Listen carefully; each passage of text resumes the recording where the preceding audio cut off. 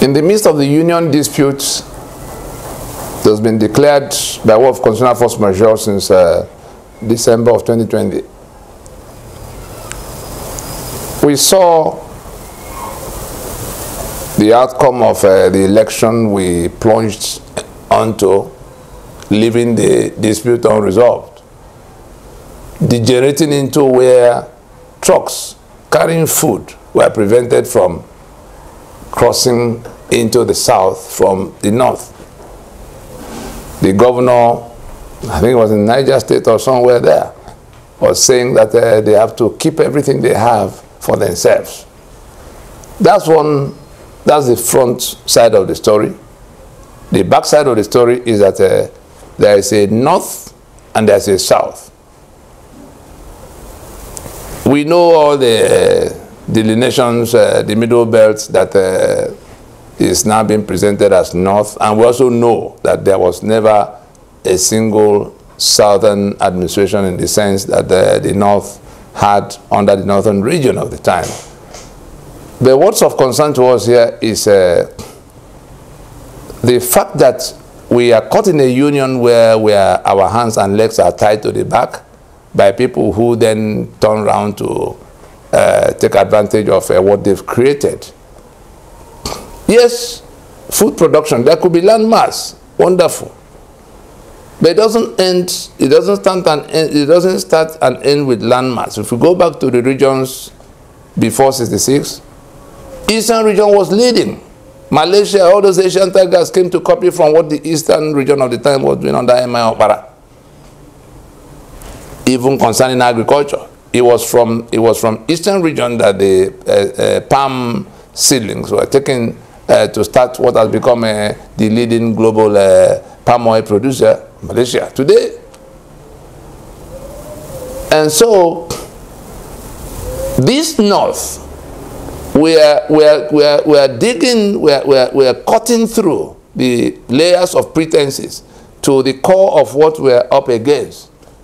Starvation as weapon of war, laying siege and trying to pressure a population into submission by starvation and all kinds of other shenanigans relating to food.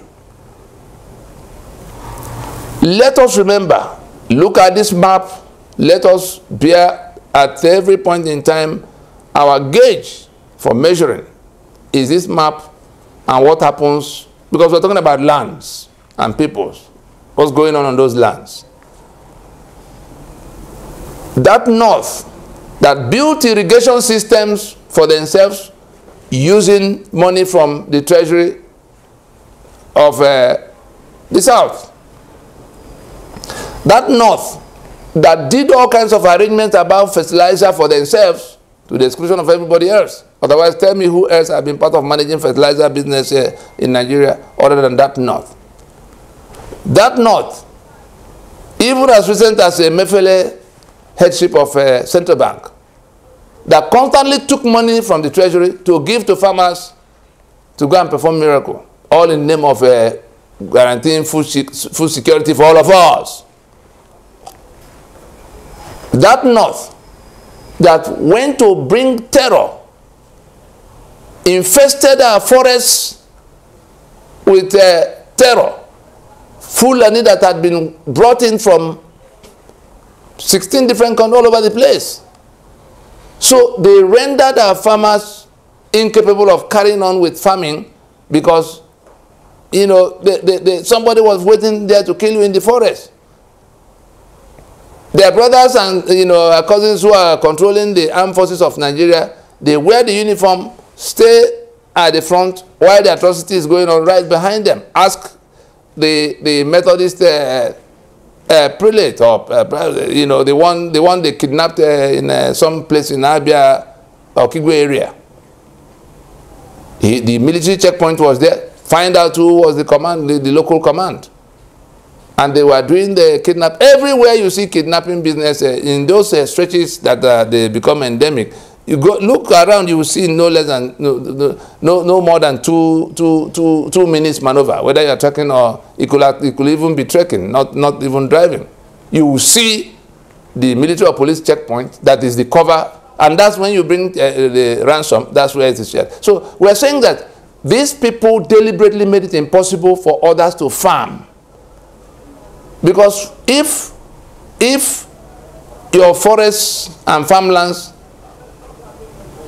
are rendered so dangerous deliberately by the people who do not want you to farm, and then suddenly they load you can no longer sell to anybody. We are all in this stupid actions, and I repeat, stupid actions, hastening the demise of the Nigeria that was already bleeding to death by itself. And nobody is bothered about Nigeria. We're only saying the process of managing the terminal stages of the failed Lugard experiment of 1914. We have a plan on the table for how to go to resolve what can be resolved, so that people can take their portions and begin to feed their people and do other things they can do for themselves. Nigeria has become a liability that the constituent components can no longer carry. Unitary Nigeria has become a liability that the constituent components of Nigeria can no longer carry. And when we put everybody on the map, where they come from, what they are doing, for what motive, and against who, we will see clearly the same picture emerging of orchestrations by one side against the other in a manner that renders a union impossible. A federation is supposed to be a symbiosis, enhancing the livelihoods of those federating. But if it becomes a toxic, what do you call it, when parasitism, toxic parasitism, that's what Nigeria has become for those whose oil and gas are to be taken forcefully and shared to people who normally will have no stake in a federation in that asset. Where taxes are collected in one part and shared lavishly to those who do not pay, who actually reject productive ventures that could lead to tax. They don't drink beer, but they take money from the ones who get drunk. So in all of it, this deceit will only result in more disaster. Everybody can feed themselves if we remove the shackles. This constitutional arrangement that one part is clinging to with all their might. Look at this map. The alliance of the rest of Nigeria already agreed that this document is not serving them any purpose. But the ones who embraced Sharia and stepped away into their own, just seceding from the secular union we thought we were building, are clinging tenaciously to that.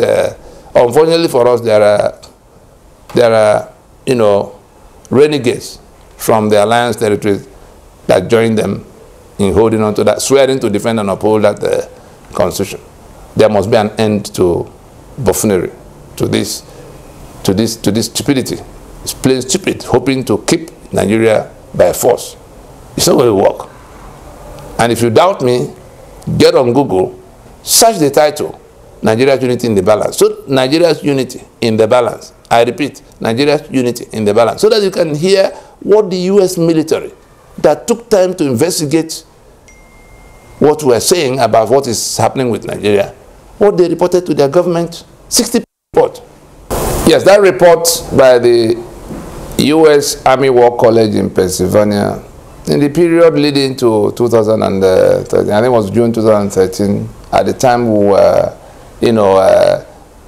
consulting with international stakeholders in the affairs of Nigeria, the owners of, Chevron and Mobil and Halliburton and all the others, to say, look, this is what's going on in our space that could become a little more problematic, so you can understand it. And then they began to investigate it because the Washington of the time was busy, chasing after other things. So the military listened and told Washington to get ready to deal with this matter. They said that they described what we were doing as centrifugal forces that wanted to dismantle for reconstruction the union that was imposed on all of us by Britain. Centrifugal. And they said that those who are trying to dismantle for reconstruction have become stronger and better organized than the ones who are trying to keep Nigeria one by force. If anybody has seen what Ninas has done in this period, in the time we are, presently in, go to that report. You will then understand how we got here. That there was a conscious effort by those who are the victims of this invasion by that caliphate that has now progressed all the way to let us starve them, let us show them we can keep them without food. You lay siege to our land. You arm yourself in monopoly against us. You seize all our economic assets. You seize all the powers to work those economic assets. I have coal, I can't generate electricity. I have crude oil, I can't refine any part of it for my I can't generate even there's nothing I can do for myself. I can't do my roads in the highways. I can't do my railway. I have the body of water. I can't build my own ports and operate my own systems in the manner that would have worked better for me, because you took everything and bunched into 68 items that now are exclusive to you. I can't organize my security because arms and ammunition, you hold such in monopoly, and you think it's going to, then you begin to parcel it out. You go and do this, you go and do that, Dangote go and refine for them, Atiku go and do Intel in One, and they run the port for them. All kinds of nonsense everywhere you look. That's why nothing is working. It's not sustainable. The earlier we stop and come back to our senses, the better. We drop it there.